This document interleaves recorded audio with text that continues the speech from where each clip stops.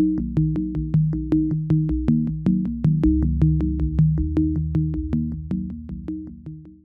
everybody.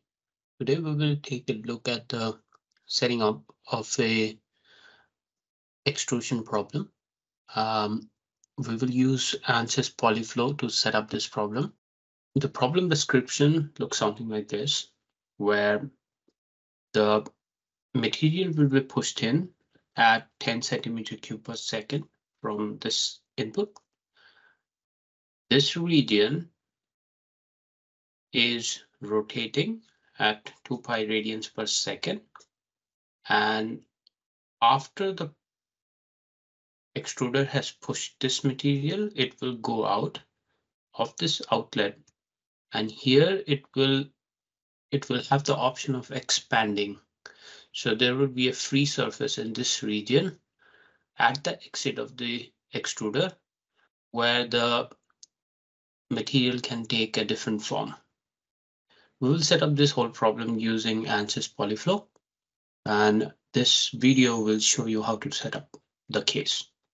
So we open ANSYS Workbench first, select Polyflow, which is under Fluid Flow. You can import the mesh.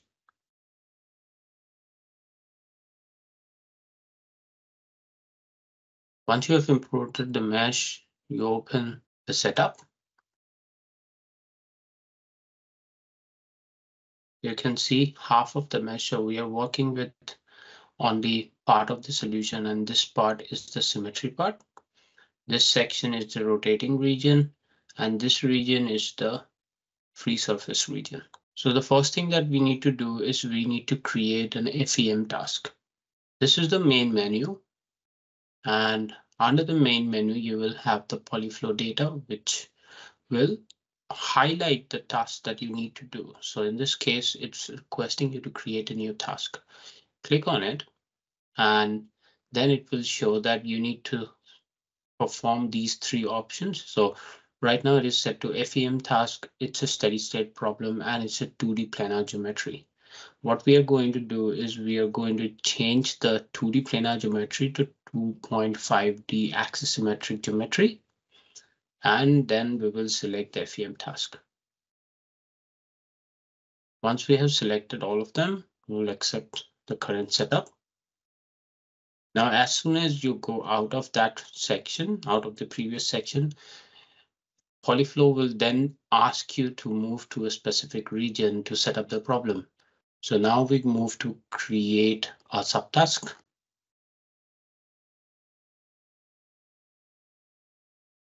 Over here, we will set up the problem definition. We'll select generalized Newtonian isothermal flow problem. And once you click on this, it will ask for the name.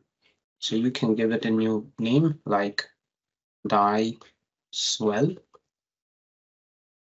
You can see domain die swell has been created. And now under this, you can go to global parameter definition to change some material data, or you can go back by using the upper level menu. Over here, we will move into the domain subtask, which is now highlighted. And you can see there are two domains highlighted, the inlet domain and the outlet domain. And as the solution requires remeshing, because this region has a tendency of bulging up and hence there is a free surface, we essentially need two domains. Otherwise, if this was a straight flow, we don't need two domains. So domain 1 is completely enclosed in walls, and domain 2 is open for the surface to develop on its own. And we will set up the meshing part in a little bit, but that is why we have two specific domains. We'll move to the upper limit menu, and we will set up the material data now. Under the material data, now we will set up the viscosity. So click on shear dependent viscosity. We are going to use the cross law. In the cross law is defined over here. The frac is the frac. As you can see over here, T-nat is in this part of the equation and the exponential part is here. The zero shear viscosity, that is the frac, we'll set that to 85,000.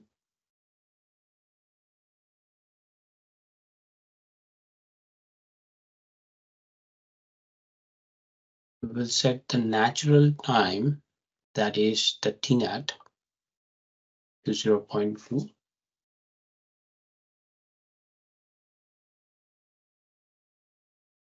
And the exponent we will change to 0.3.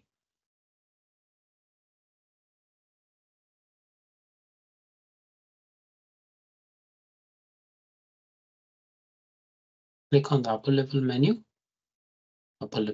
again to get out of the shear dependent viscosity menu. Now we'll move to boundary condition. So we click on upper level menu again, and it will automatically highlight the flow boundary condition. Click on flow boundary condition.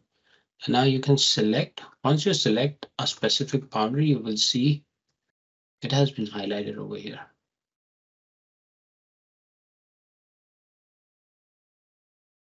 To select the first boundary, that is BS1, click on modify.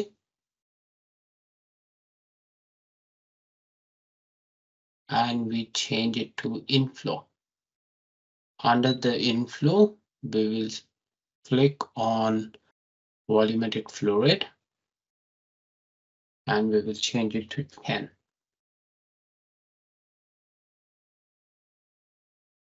The unit is in centimeter cube per second.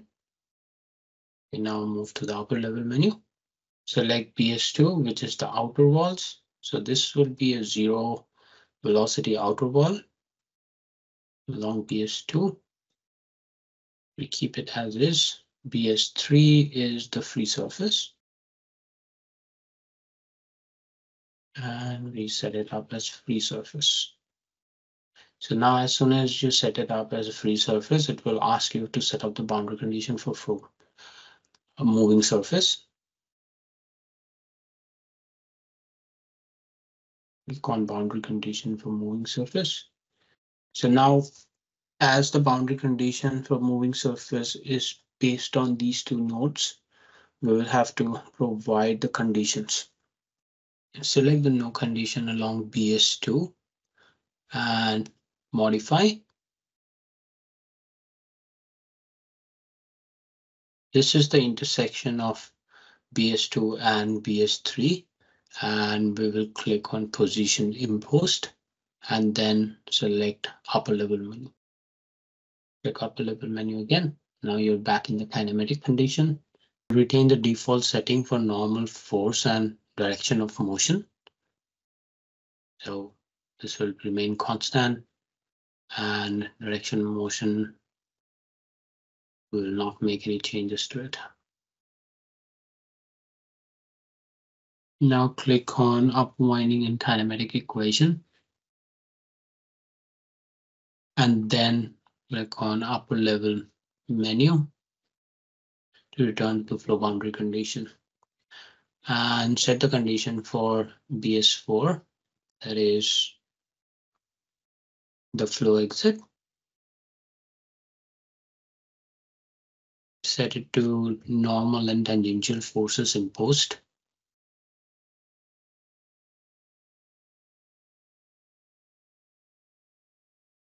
And accept the value of 0 for the upper level menu.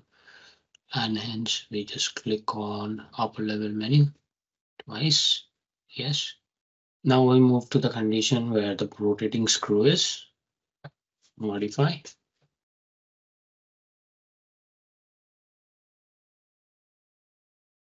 Remember the screw is rotating at 2 pi radians per second. We'll click on normal and tangential velocities imposed. Once you're in this menu, click on upper level menu twice. It will ask you whether you want to hold this data. Click on no. We want to impose the velocity.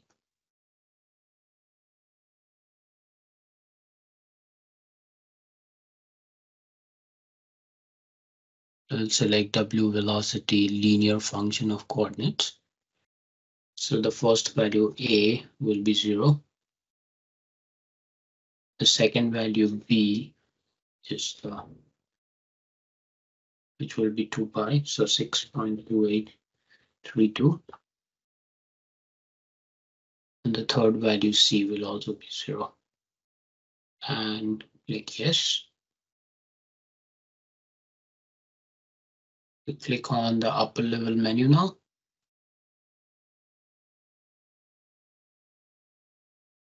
It will automatically highlight the global remeshing section, which needs to be updated. I click on it. Local remeshing. We'll select only SD2 for local remeshing. That means we'll have to select SD1 and remove it from the remeshing region. So only remeshing will be done in SD2. Click on upper level menu.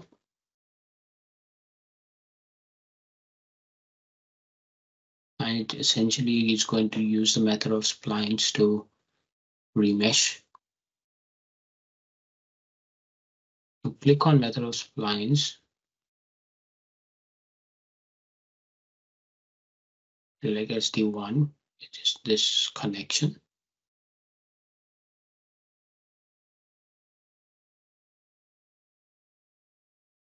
This is part of the inlet section.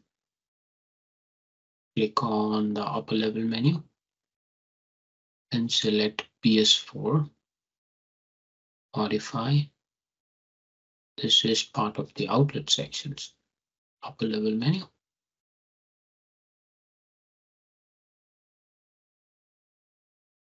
We click on upper level menu again.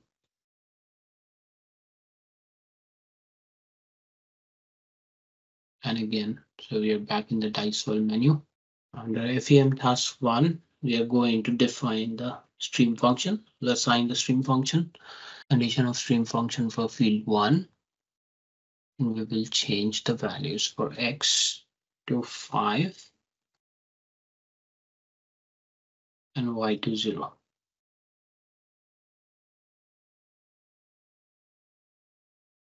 Go back to upper level menu. Now we'll have to define the output.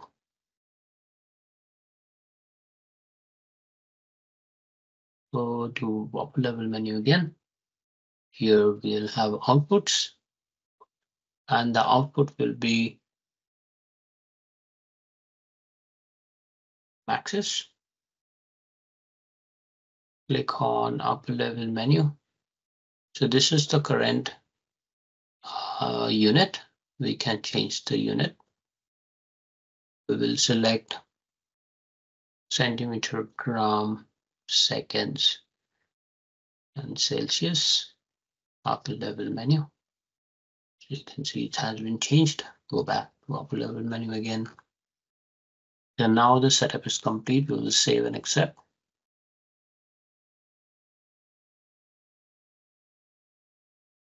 Accept it. So these are the default result files. Continue.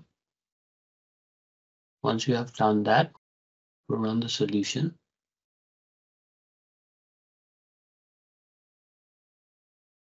Update. You can see the solution update by right-click and opening listing viewer.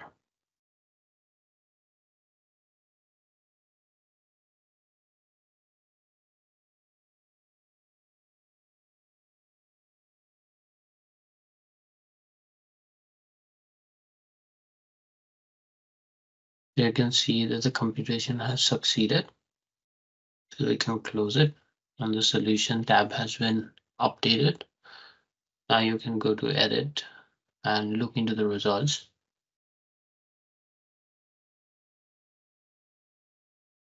Now we take a look at the results. Click on the Z-axis to look at it from the front. We can immediately see that the free surface has been modified over here. Now we know that this is an axisymmetric section, so let's add the transformation. The principal axis is the y-axis. We need 2 instances and 2 passages. Once we apply, we see the full range now. If you want to see the mesh, we can look into the wireframe and show the mesh. And you can see how the mesh has been deformed to capture the free surface. Now over here, we can now post-process the pressure distribution. Select pressure and select the surface. Click OK. Apply pressure. You can see how the pressure develops in the extrusion region and how it reduces as it expands. You can also annotate. So go to Insert, Text, write Polyflow results. Apply Polyflow results. Apply, and you can set it up. You can change the location as well.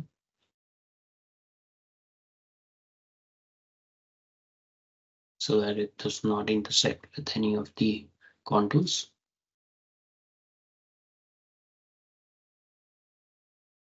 Next, you can copy this and show the velocities.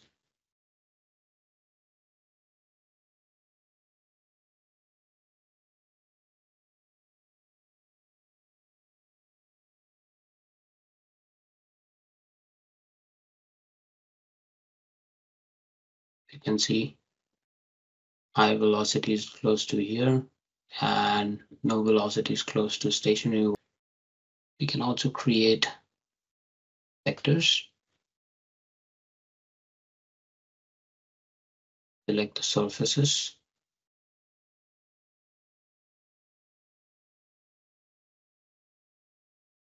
And apply.